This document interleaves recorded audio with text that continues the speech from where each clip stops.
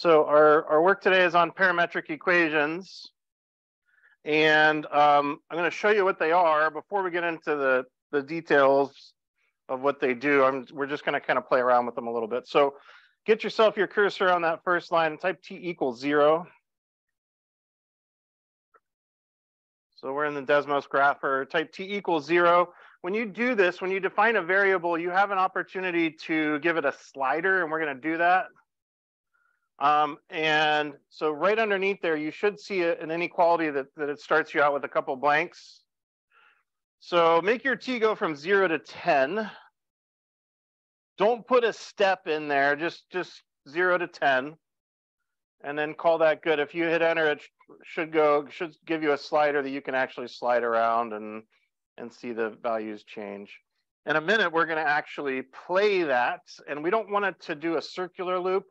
So underneath the little play button that comes out there, if you hover over it, says animation properties, click on that and change it to the one that says repeat in one direction. It's got two arrows both pointing to the right. Click that one, and you'll know if you did the right thing. If you hit the play button, it should go from 0 to 10, and then it should start back over at 0. Is yours doing that? Kind of looping through, but it's not kind of going backwards. All right, go ahead and pause that. Slide it back to 0. Okay, go down to your second line there. We're going to put a couple equations in. First one, we're going to type x1 equals, and it'll turn that one into a little subscript. And let's go x1 equals t. And then hit enter, and in your third spot, you're going to do y1 equals t.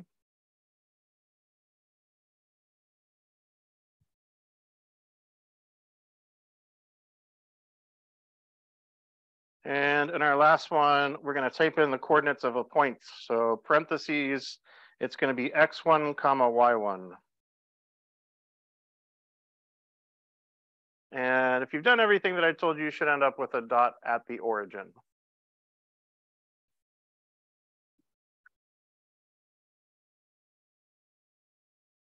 All right, if you don't have that dot at the origin, then look off of a neighbor, see if you can figure out what's going wrong there.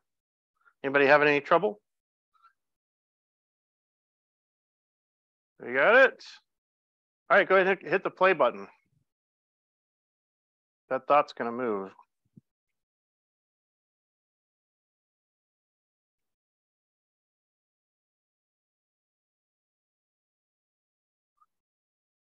All right, so I'm curious if you can figure out what's going on here.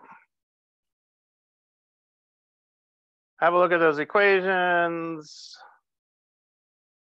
See if you can figure out what's going on. You want to try and describe it, Matthew? So t is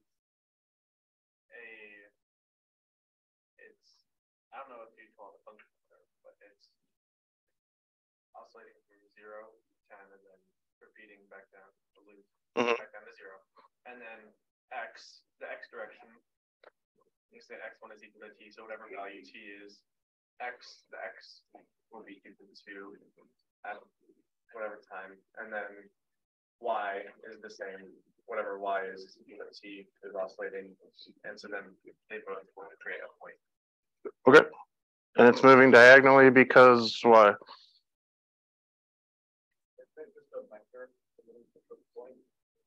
Ooh, you're thinking of it as a vector? Because it's moving in one direction, moving in a straight line? That's cool, I like that. What do you think? Is it a projection? How do you mean? Project the x onto y or y onto x? You could think of it that way. Any other thoughts? All right, what would happen? Go ahead and hit pause. And actually, let's make your slider go so that t is 4. See if you can get it right on 4. It's kind of tricky to do that. And note the position of the point there. So if it's right, if you make t to be equal to 4, notice that the point comes up to be at 4 comma 4. Is that surprising to you? Because we define the coordinates of that point to be the x equation and the y equation, and they're both equal to t, right? So if t is equal to 4, That makes x equal to 4 and y equal to 4. So we should end up with the point 4, comma 4. What do you suppose is going to happen if, so we're still paused, right? I don't want anybody to hit play until I tell them to. What do you suppose is going to happen if I make x equal to 2? x1 equal to 2. Change it, but don't hit play yet. No spoilers here. If x1 is equal to 2, how is the motion of that point going to change when we do hit play? Anybody want to make a conjecture? Ooh, I'm seeing some pointing. What do you think, Justin? Stay at, how do you mean it would stay at 2? Okay, so the x value is going to stay 2, but the y value is going to go up. So what direction is the point going to be moving this time? So instead of diagonal, it's going to be going straight up. Hit play and see if you're correct. Huh. Cool.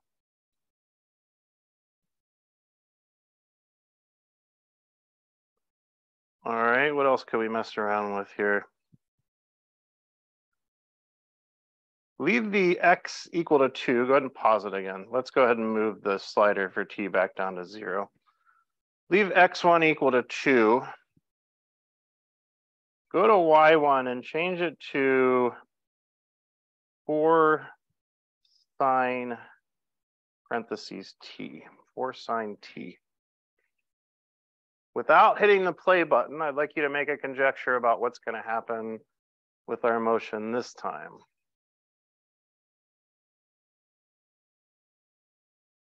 What do you think is going to happen? Is it going to be moving left or right at all? How do we know it's not going to move left or right at all? X is fixed. X is going to be 2, right? So the point moved, the x value is always going to be 2. But the y value is going to change, right? What's the y value going to do? Think about sine. What do you think, Matthew?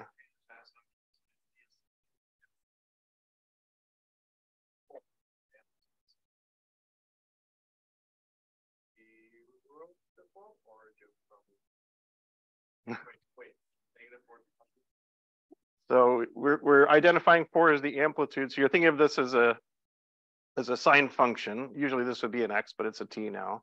So 4 is the amplitude. Matthew wasn't 100% sure. He said 0 to 4 or negative 4 to 4. How's it gonna go? What do you think? 0 to 4 or negative 4 to 4? Negative 4 to 4? Let's try it. Hit play and see what happens.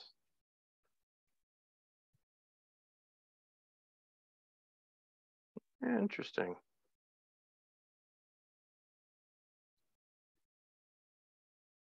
All right. All right, I got a challenge for you guys. I would like our point to move in a circular pattern. See if you can make that happen for me. I want it to go in a circle.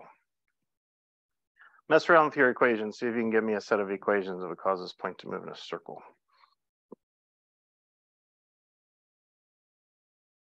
If you figure it out, let me know.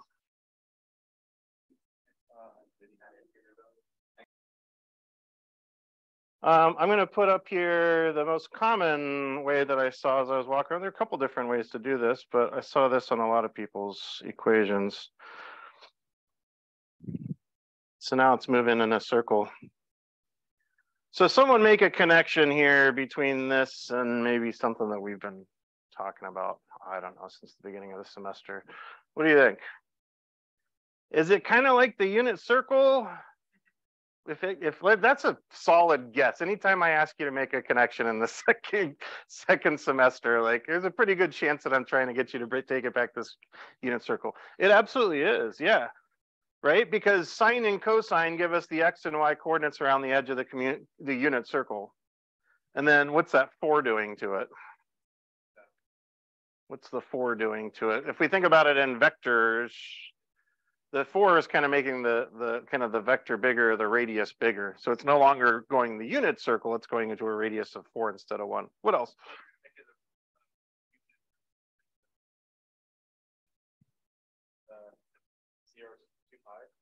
So if we made that 4 into 1, then we would be looking at, yeah, the unit circle. And we could adjust the values on t so that it wasn't going up to 10. We could make it go from 0 to like 6.28 would be about 2 pi, right? All right, so I'm curious if you guys can come up with some other wacky motions. So let's take just a couple of minutes, play around with your equations for x1 and y1. See if you can get your point to do any kind of crazy stuff. Some examples would be to, like, if you wanted to make it go in one direction faster than the other. Look at that.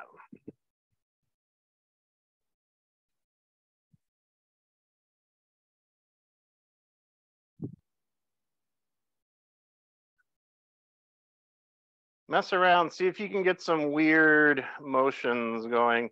Maybe try using some different functions other than sines and cosines. If you make something interesting, let me know so we can show it to the class. We're just going to mess around with these equations for just a few minutes here. Okay, so the idea of what we're doing today is it's called parametric equations. And what you guys are building right now, what you're playing around with, these are parametric equations. So a parametric equation, instead of what we're used to for a function where we write an equation, it says y equals, and the equation's got a bunch of x's in it.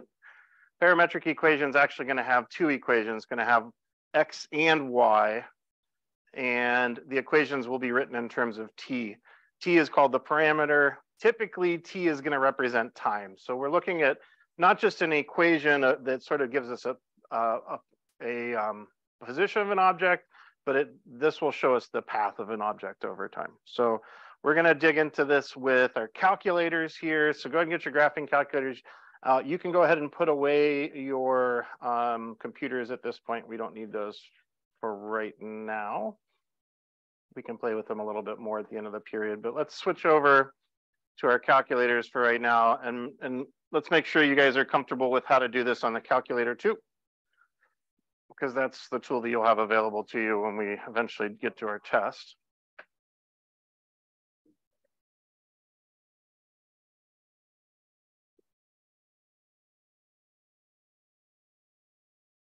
All right, let's get those laptops put away, calculators out, please. You can just close your lid. It'll keep your equation for you so you can play around with it more later on. And then we're going to be switching to some notes here pretty shortly as well. So if you want to go ahead and get your notebooks out.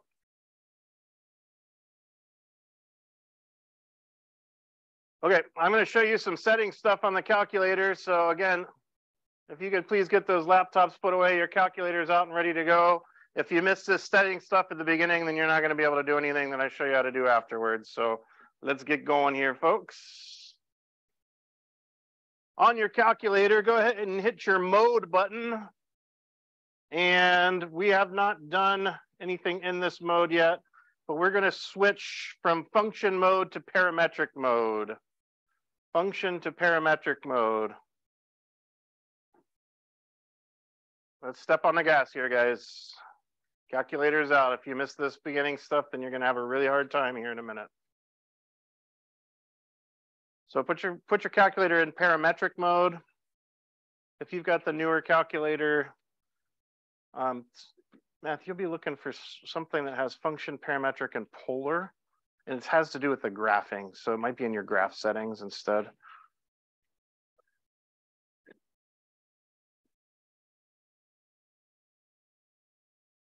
So we should be in parametric mode. And then go ahead and hit the y equals button. And when you do this, you'll see that we no longer have y1, y2, y3. We've got x1, x1, y1, x2, y2, x3, y3. Did you find yours? Yeah, that's probably it. That's probably it. Yes, absolutely. You should have polar. Polar is that an option too? We'll be doing that in a couple lessons. If not, don't worry about it. We'll find it then. Yeah, that's polar.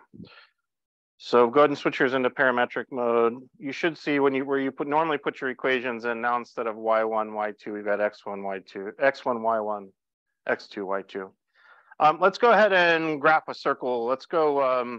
I don't know. Let's do 5 cosine t for the x coordinate. And by the way, where do you suppose we're going to find the t? Yeah, it's the same button that we've been using for x all along. You ever wonder why that button has an x and a t and a theta and an n? Because you use it for all of those things. So the x is for function mode, t is for parametric, theta is for polar mode, which we'll use later on this week, n is for sequence mode, which we're not going to use. But go ahead and use that button for t. You can also do alpha t. 5 cosine t, and for the y, what do you suppose we're going to put for the y? 5 sine t. Now, before you hit graph, we need to do some other settings. Okay, let me just tell you this now, because some of you are going to run into this at some point. By the way, this is a really fun prank to play on people who don't know how to use their calculators as well. At some point, someone's going to get stuck where they're graphing an animation and it's just going to keep going and going and going and going. Do you guys know how to stop your calculator from graphing? Like when you make a mistake and you need to stop it, the on button will interrupt it if you do end up graphing it and you need to stop it. So just keep that in mind. The on button will interrupt and allow you to go back and make changes. Before you go on though, go ahead and move your cursor over to the left of the X1. And if you hit enter, you should be able to cycle through some different options. So there's like a thin line, there's a thicker line, there's a bubble with a line coming out of it, there's just a bubble without a line coming out of it, dash line, you got all kinds of options. I would like you to change yours. Look for the one that's got a bubble with the line coming out of it, which is not this one. I'm not sure if yours is going to have that. If it doesn't, don't worry about it. Okay. What this is going to do is it's going to graph. When we did it in Desmos, it just graphed a point. This is going to graph the point, but it's going to also graph the trail behind it, so we can kind of see where its path went. All right, and then last thing, hit zoom 6. And it should go ahead and graph your circle. And you should see that point moving in one complete circle. Is that what you saw? Is anyone even bothered by the fact that that does not look like a circle? Is that bugging anybody? It's kind of bothering me. It looks more like an ellipse than a circle. Why would that be? Do you guys know why that's the case? Yeah. The windows, your screen is wider than it is tall, but the standard zoom is going to go from -10 to 10 in the X and in the Y direction. So you're squeezing 10 units, well, 20 units in the Y direction, which you don't have as much space. So it's got to squish it down. There's a fix for this, happily. If you go back to zoom and choose zoom 5, which is zoom square, it will take the window that you're currently in and try and square it out so that things are equal in both the X and the Y direction. And then you should see a nice circle, that feels much better to me. All right. Let's do one more thing. Go into your window button. Go into your window menu. Notice that we now have some new information in here. There's a T-min, a T-max, and a T-step. Right now, your T-max is set to 6.2831853. What does that make you think of, 6.28? That is 2 pi. That is 2 pi, because I don't know why it chose to do it that way. Is anybody's going from 0 to 360 instead of that? I wonder why yours is going 0 to 360 instead. Probably because you're in degree mode. Could you go ahead and change yours to radian mode? And then you're going to have to do zoom standard and then zoom square again to make it this work. So go to your mode and change it into radian mode, and then go zoom 6, and then interrupt it and do zoom 5 to square it out. Then when you go back to your window, you should see it going from 0 to 2 pi instead.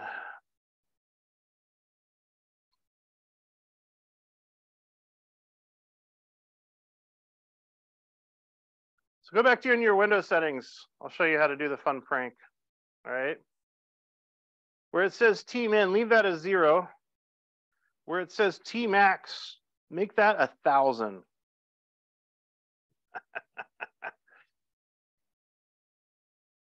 And then graph it.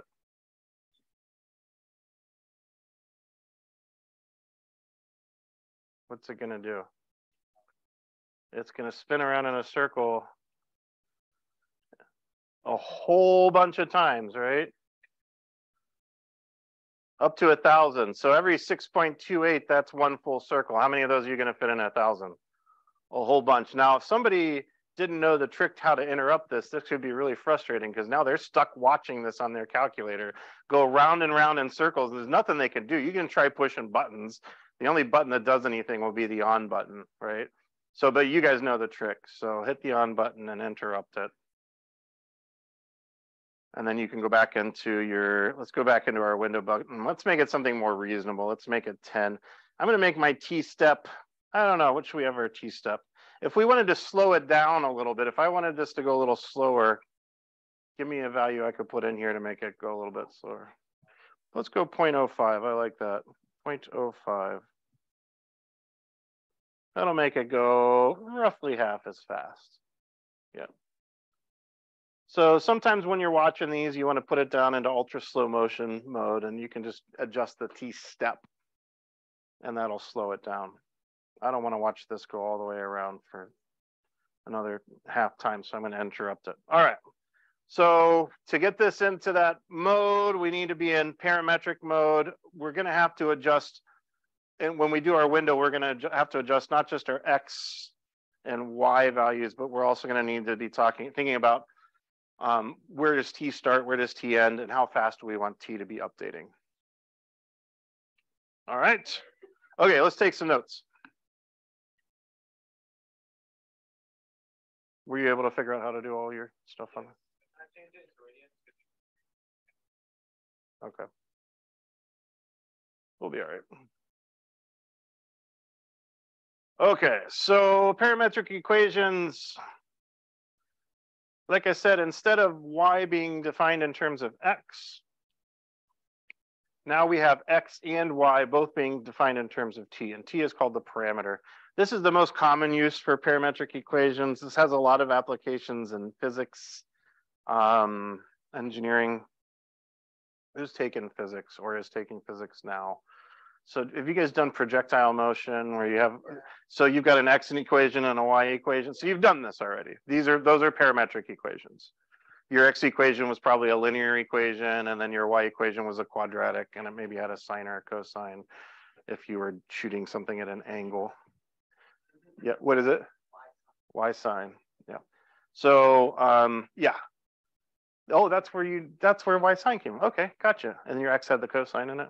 That's, yeah, we'll talk about that a little bit later. So you're familiar with the basic idea of it. So we're going to do a kind of a physicsy type of problem. This is not going to be an exactly, this one's, if those of you who have taken physics will recognize this is not happening on Earth because it doesn't have that 16 in it. Did you guys use 16 or did you use 4.9 in your equations for projectiles? Did you do feet per second or meters per second? Meters per second. So you use 9.8 meters per second squared for gravity. So in feet per second squared, it's 32. Anyways, this one is, the gravity here would be 2 meters per second, which is not, it's not negligible, but it's much smaller than on Earth. So this might be a package being dropped on Venus or something. I don't know. I don't know what Venus's gravity is. I know Mars is less than Earth. Venus is more than, is Venus bigger than Earth? Gravity is linked to the mass.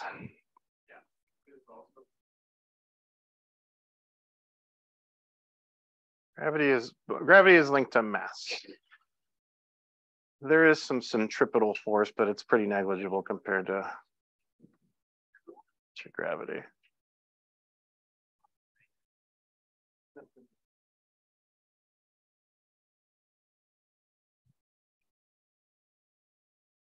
All right, so the situation here is we got a delivery drone on Mars or Venus or some other planet or moon, and it's going to deliver a package, and it's coming in hot, right? It's not just going to stop and drop it. It's going to drop it mid-flight. So this package is going to kind of, if you think about what would happen if you were like moving and you dropped something, can you trace out what that would look like with your hand? It would kind of, yeah, it would kind of, yeah. So if I were looking at this, it was flying along and it dropped something, it's going to kind of curve down and hit the ground. Kind of like half of a parabola is what I'm expecting to see here. So we're going to do this by hand first, and then we'll go look at what it looks like on the calculator. I'll tell you, this stuff's pretty easy to do. The harder part comes when you're analyzing it later on, and those of you who've taken physics will probably have a little bit easier time with that.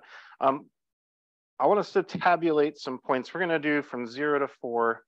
When we make these tables now, though, you're used to from Algebra 1 making t-tables. We're going to make pi tables now, because we don't just have 2 columns. We got three columns. You see why it's a pi table? It kind of looks like a pi. T, X, and Y. And they said specifically 0 to 4. So we'll go 0, 1, 2, 3, 4 here. And if I asked you to do this by hand on a test where you didn't have a calculator, how do you suppose you'd figure out the values in the X column? Yeah, X equation tells us to find the X values. You take whatever the T is and multiply it by 2. Right, that's what the equation is telling us to do with T. So we'll do that. 0 times 2 is 0. 1 times 2 is 2. 2 times 2, 3 times 2, 4 times 2. And to find our Y values, we will take the T values and do what with them? We'll square them and then subtract whatever we get from 8. I make this mistake. I've made this mistake a lot of times. So when I do this, I always cover up my X column, because I will end up taking the X values and plugging them into this equation instead of the T values. You see where that could be pretty easy to do. So because I've made that mistake, I come up with that solution. So I can't even see the X values. Okay, T values. 8 minus 0 squared. It's 8. 8 minus 1 squared, 7. 8 minus 2 squared. 8 minus 3 squared. 8 minus 4 squared is negative, sorry, negative 8, I think. Does that look right?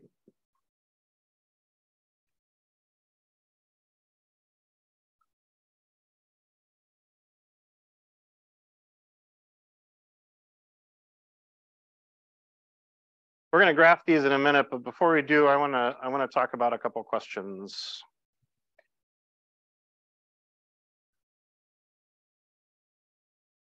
So question number 1. When did it hit the ground?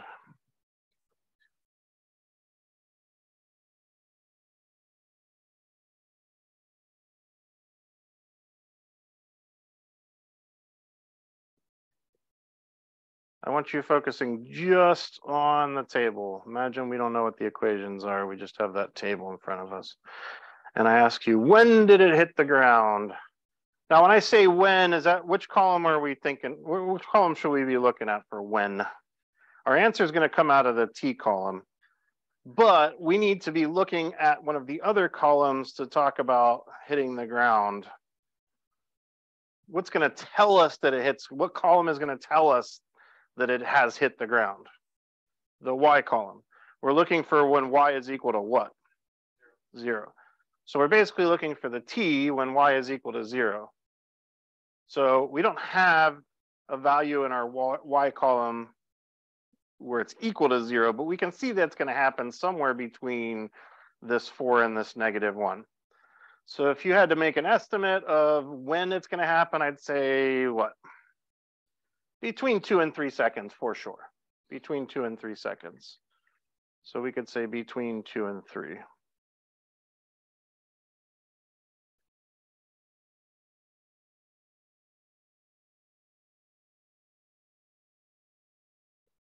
What if I change that question to where did it hit the ground?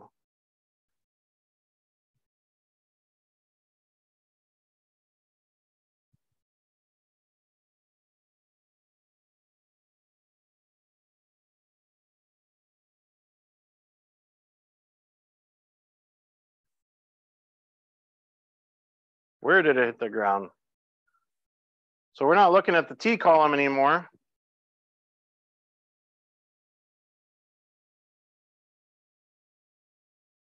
Did it hit the ground right underneath where it was dropped? Right underneath where it was dropped would have been, well, it was dropped at 0 seconds. So right underneath where it was dropped, that would be when X is equal to 0. So how far did it travel from, if you were to be sitting on, if you're sitting on the ground right underneath the drone at the moment that that package dropped off of it, how far away was the package when it finally hit the ground?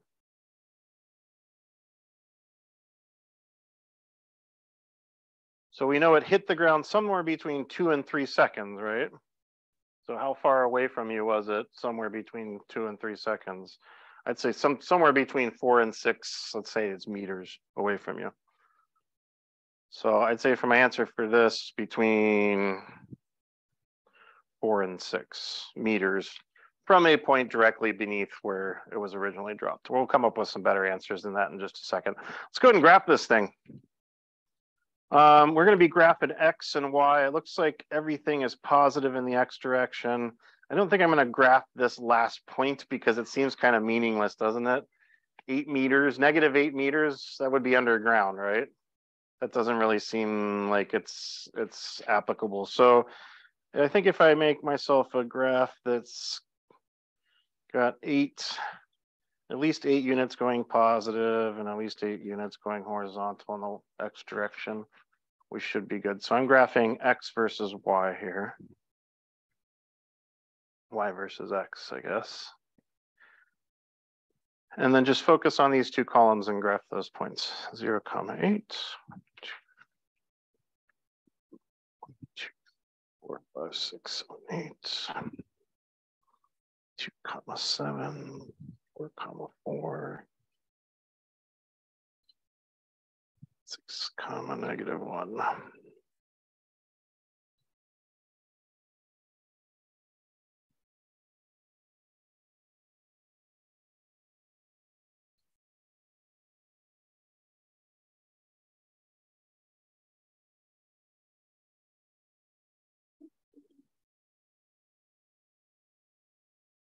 There's something else that we should probably add to this graph aside from just the points and the curve that connects them. Because remember, parametric equations contain more information than just the location of the thing. It's really giving you like a movie about what's happening to the thing. So it's not just the location that this package was, but also a direction that was traveling. So I like to put arrowheads to indicate how it was moving in between those points. It started up at the top and it moved in that direction down the curve.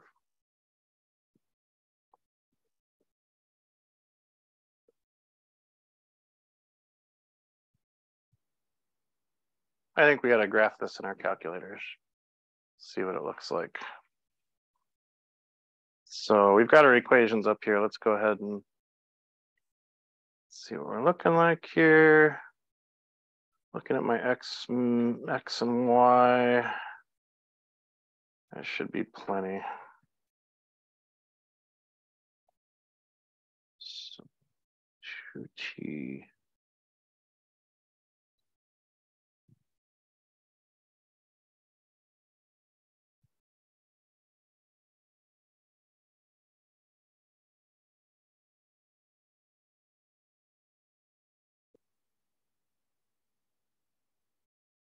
I'm going to check my window to see, do I really need it to go from 0 to 10 seconds?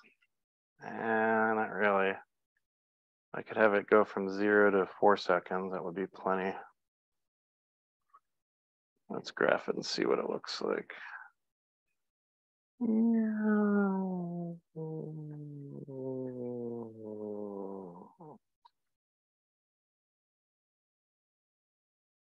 Cool.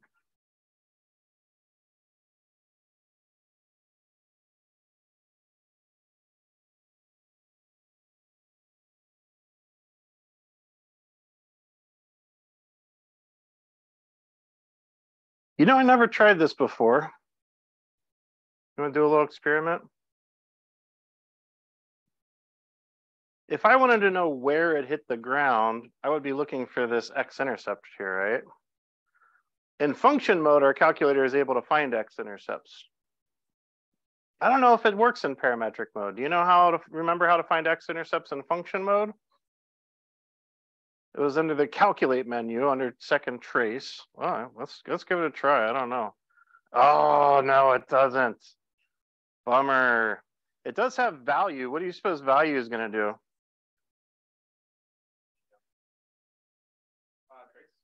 It's kind of like trace, yeah. So if you try value, it actually asks you for a value of t. That's interesting. So when you do second calc value, it's gonna ask you for a value of t. If you type in 3, what do you suppose the calculator is gonna spit out at you? It's probably gonna give. I'm hoping it's gonna give me 6 and -1. That'd be awesome. Oh, look, it does. Look at that. Oh, that's so smart, these calculators. Cool. Okay. Interesting. What else does it do in here? dy dx, huh? And dy dt and dx dt. Keep this in mind for next year for calculus. Those last 3 might be useful to you in calculus. Okay, let's see if we can get ourselves a better answer than between 2 and 3 seconds for when does it hit the ground. What would be a way that we could figure out exactly 2 point something, like something rounded to the nearest 100th place? We could guess and check with the calculator. That sounds a little tedious, though. We could solve for it. Which equation would we be using if we were going to solve for when did it hit the ground? Are we going to be solving the equation with x and t or the one with y and t? We'll solve for the equation with y and t. That equation is y equals 8 minus t squared. And if we're going to solve that, that must mean there's some value that we can substitute in place of either the y or the t. What specific value are we looking at here? We want the y to equal 0. So let's plug 0 in for y.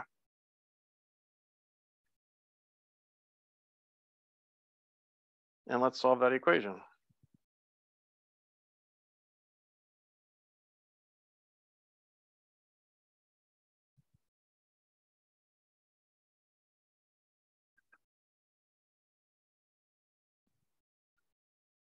I'm getting root 8.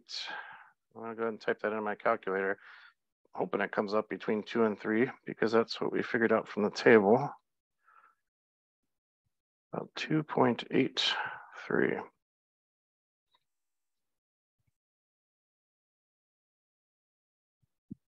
Seconds.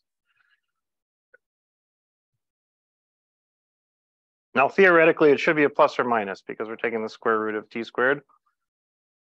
But we can eliminate negative, right? That doesn't make sense in this context. So it would just be positive.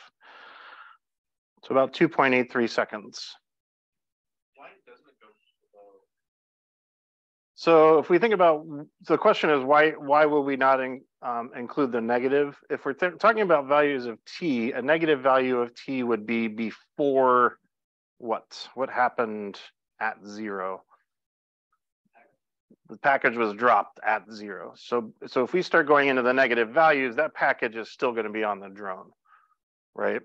So these equations don't really relate to it because the package is still on the drone at that point. There must be a different set of parametric equations that would govern its position at that point.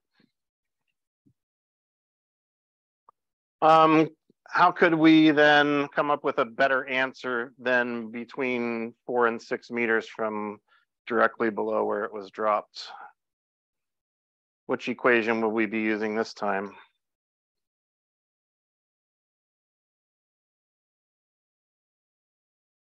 We were looking at the x column of the table before, so I think we should be looking at the x equation, right? And x is equal to 2t. So this time I'd be using the x equals 2t equation. And if we're going to solve that equation, we're going to need a value for x, or we're going to need a value for t. Good idea? Yeah, let's go ahead and take this value that we got for t here, and let's pop it in there for t.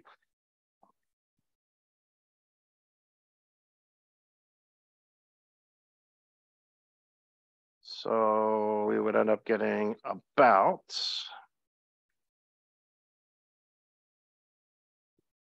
what's that come out to be?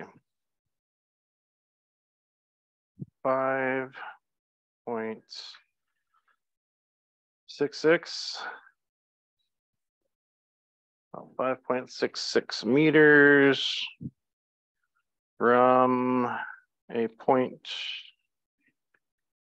directly below, I don't know where it was dropped.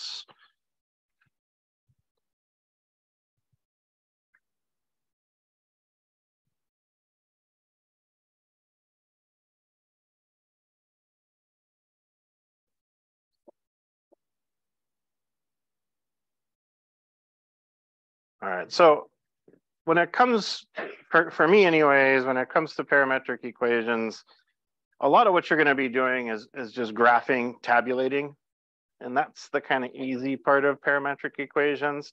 The trickier part is when you're actually dealing with a situation and they start asking you questions about it. Knowing where do I look in my table to come up with an answer to that question? Which equation would I be solving to answer that question, and what number am I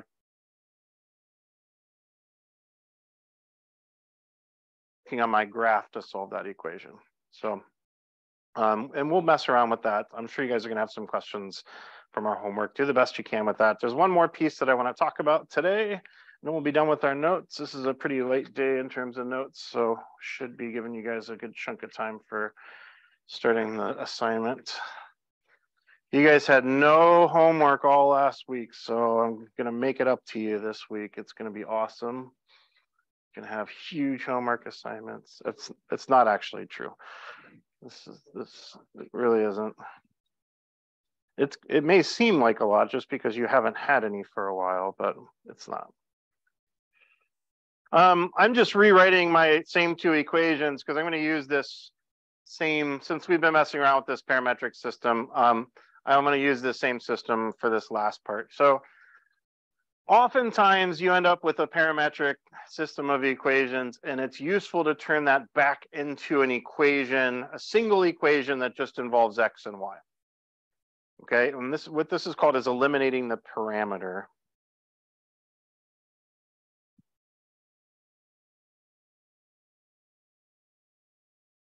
And I think we did something a lot like this in first semester. Maybe we'll do an example and I'll see if this looks familiar to you. This is a two-step process.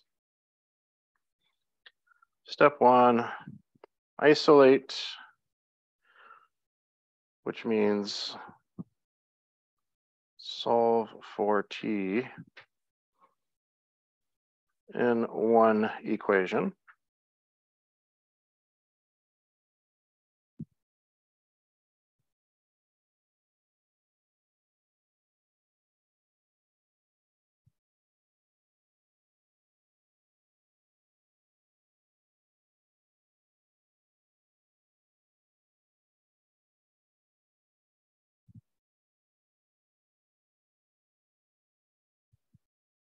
And then substitute that into the other.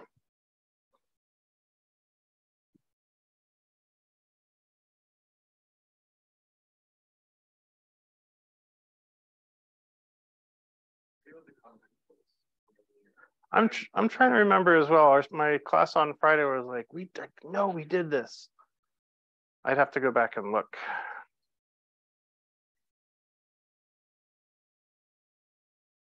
Like, but I think it was either we were doing like body. Yeah, I think so too. Composite functions and that kind of stuff. Functions inside of functions.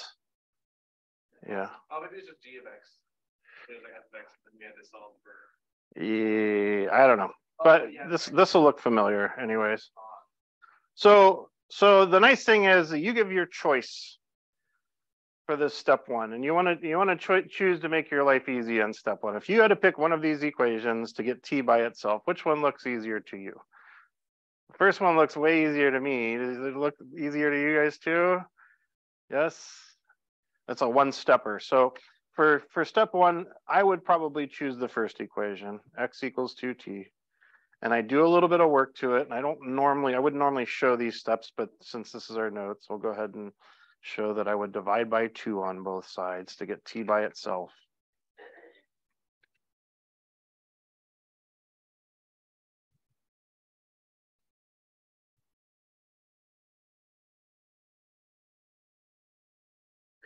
And then that is going to go into our other equation. So our other equation was y equals 8 minus t squared. We just need to take what we just got for t, that x over 2, and substitute that in for t and the other equation. And now we should have an equation just in terms of x's and y's.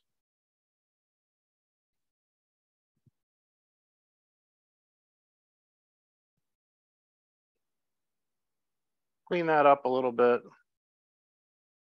We got y equals 8 minus x squared over 4.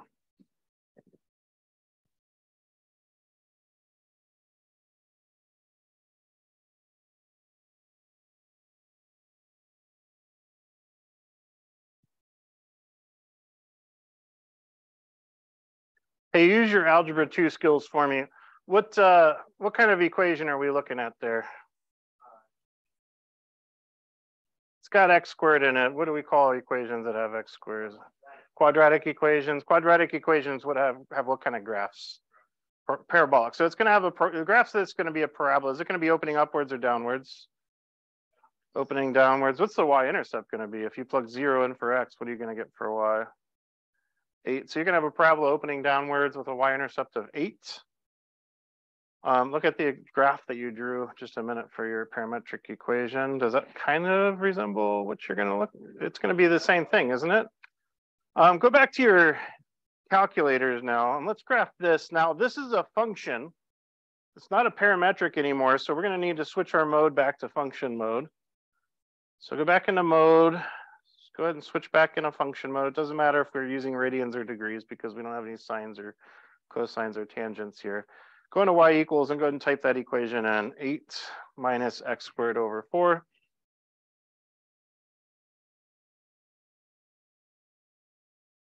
And then we'll graph it, and we should see the exact same graph that we were looking at a minute ago. Kind of, but not exactly. Because we've lost some information. What information gets lost when we do this? What are we losing?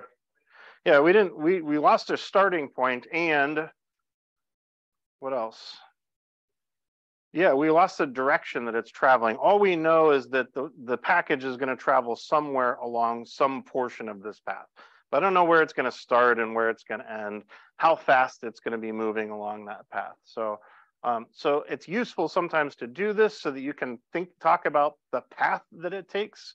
But when you do this, you lose all the motion information. All right. So that's it.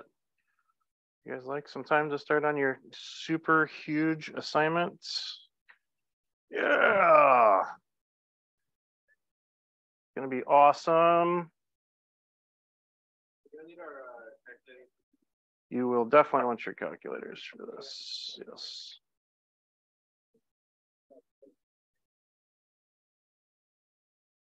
This will be our 6.3 assignment.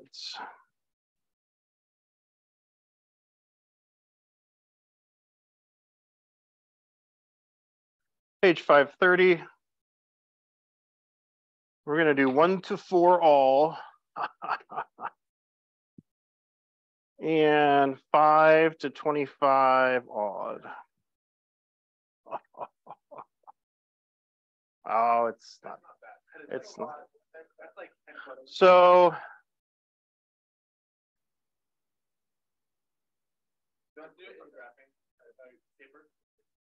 So I'm going to put them up on the board here, and I want to talk you through what you're actually going to do on these. Let me go through, and I'll show you what you're going to do, and then you'll know the answer to that. All right, so have a look with me here, please. Hey guys, please.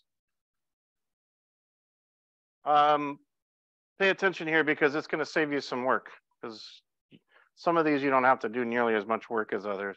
1 through 4, all you need to do is take the equations they give you, type them in your calculator, and match them up to the graphs. They also want you to tell what you think the graphing window is. So if you type it in and you're going to want to mess around with your window to see what the graphing window is. So for this one, I'm pretty sure this is -5 to 5 in the x direction, and -5 to 5 also in the y direction. So your answer, I don't know if it's going to be 1, 2, 3, or 4, but whatever one it is going to say that matches up with A, and the window is -5 to 5 in the x direction and -5 to 5 in the y direction. Okay, I honestly don't know, looking at the equations, which one that's going to be. I'll let you play around with it. All right, when you get to number 5, 5's kind of a singleton. They're going to give you 2 equations. They're going to give you a table, and you're just going to find the table and then make a graph of it. So very similar to what we did today.